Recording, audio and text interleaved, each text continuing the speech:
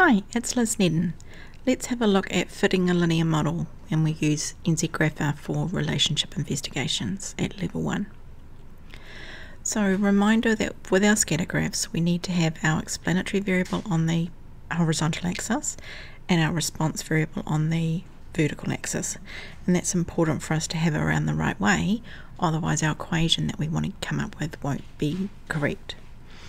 So with that said, let's go into NZGrapher, and what I'm going to do is I'm going to come down to the rugby data set, and so I am going to choose a scatter graph, and I am going to choose the height and weight of the rugby players.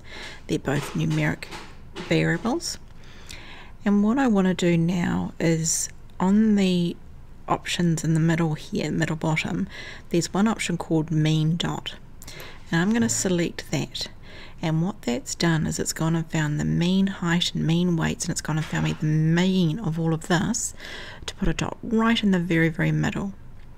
So when I come up with an equation that's going to fit this data, what I want to do is I want to come up with some kind of line that goes through the data nicely and it's going to go through that middle point. So my next step is to scroll down until I get to the one where it says add custom line, and so I'm going to select my add custom line, and that's made this little line up here, so it's got two little yellow dots and a line between them. If I just click, hold and move that point, you can see how the line moves around.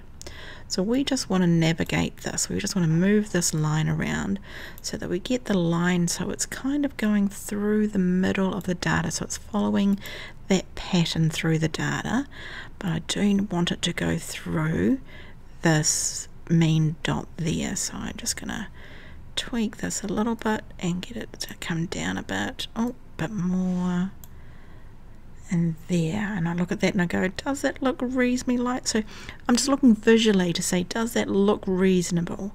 And that's not too bad, so that's cool. I'm going to accept that there. Now what I want to do is I want to get the equation of that line that I've just drawn. So I've got this option here under the add custom line, there's a box there saying show equation, so I'm going to tick that, and that has now formed this equation at the top there.